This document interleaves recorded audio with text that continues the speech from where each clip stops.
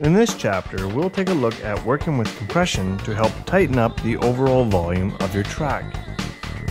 In a nutshell, a compressor controls the dynamics of your audio by automatically adjusting the levels. With a traditional compressor, once your audio gets past a certain level, called the threshold, the compressor is then instructed to turn the volume down. How much the volume is reduced is based on the ratio setting. A ratio of 1:1 would result in no gain reduction.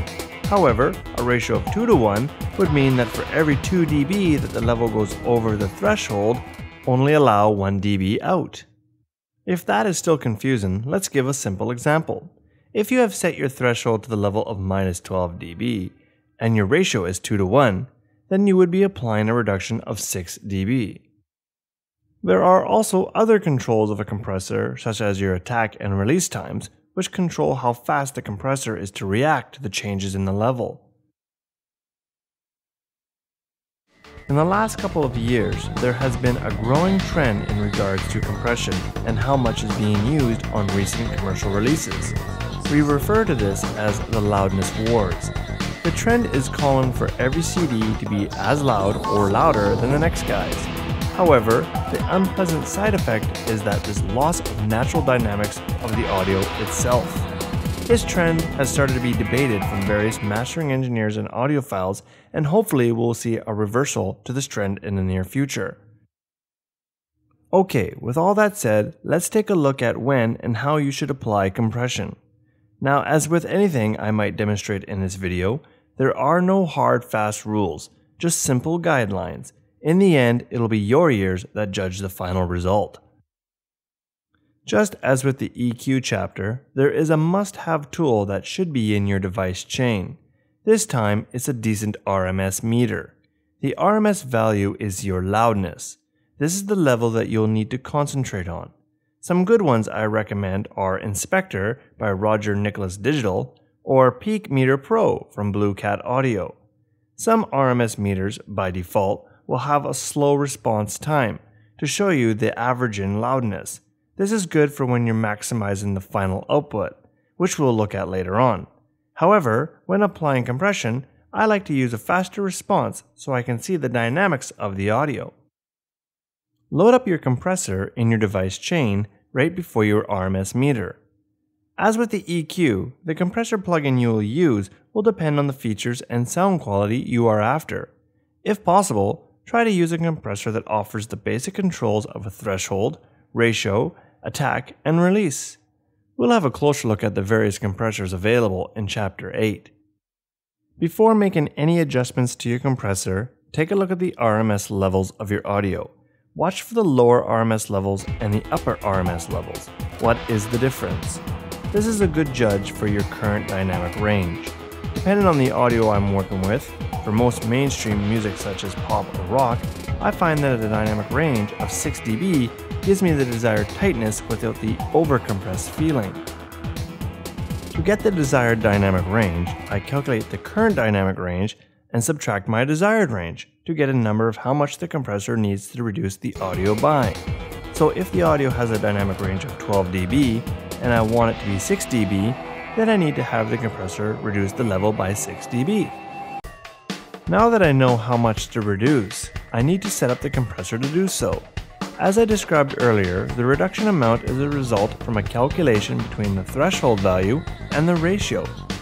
So in theory, I could enter a threshold of -12 and a ratio of 2:1, and that would give me a 6 dB reduction. However, this would not always be the case. You need to set your threshold to a level that would actually make a difference. If set too high, then you would be reducing only the peaks and not much of the dynamic range. If set too low, then you would be just reducing the overall volume, not necessarily reducing the dynamic range. So in my example here, I'm going to set the threshold to around the lower values of my RMS meter and set the ratio so that it works out to be a 6 dB reduction. At this time, I'd like to point out that you will need to apply your math skills here to work out the ratio based on your threshold and desired reduction amount. For many, myself included, do not want to bother with the calculation process. In that case, I would recommend a compressor plugin that shows you the resulting curve. This allows you to adjust the ratio until the graph shows the desired amount of reduction. Several compressors will come with a gain reduction meter in addition to an output meter. This allows you to quickly see how much reduction is actually being achieved.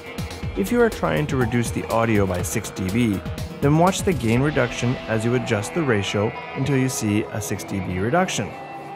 If you are doing this, be sure to pass through various sections of your audio source to ensure that you're not reducing the quieter passages by 6 dB. This would result in a much larger reduction to the louder passages. Slower gain reduction meters may be more suited for this job. Another thing to consider when choosing your compressor. Once you have your desired reduction and dynamic range, you may want to adjust the attack and release settings to smooth out the effects of the compressor. The attack setting will control how fast the compressor begins to reduce the audio once passing the threshold. If this setting is set too slow, the compressor won't have any real effect. Setting it too fast will lead to distortion. As a general rule, I use a setting that will allow just the transients of the audio source to pass through the compressor unaffected. Again, this will depend on the audio you are working with. The release setting controls how fast the compressor will return to normal level after the audio has fallen below the threshold. I often use a slower release time so that the audio isn't falling back so fast that it creates a pumping sound.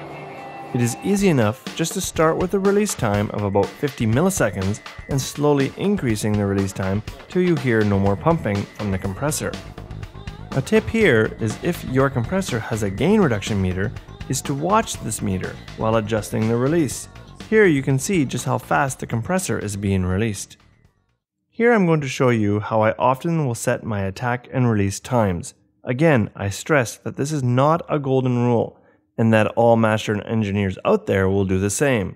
However, I do find this a great starting point and an excellent way to learn about the relationship between the attack and release settings.